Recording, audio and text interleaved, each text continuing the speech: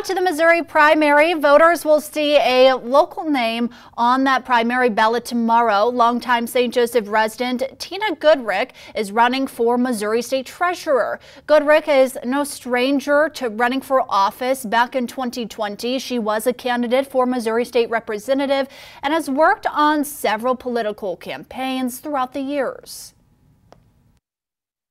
I believe I am just one of the most trustworthy people you can know.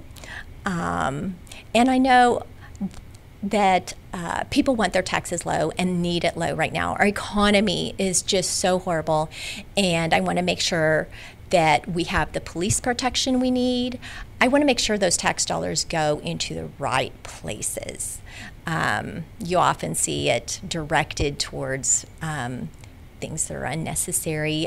We see a lot of waste in our government, and I want to do away with that waste.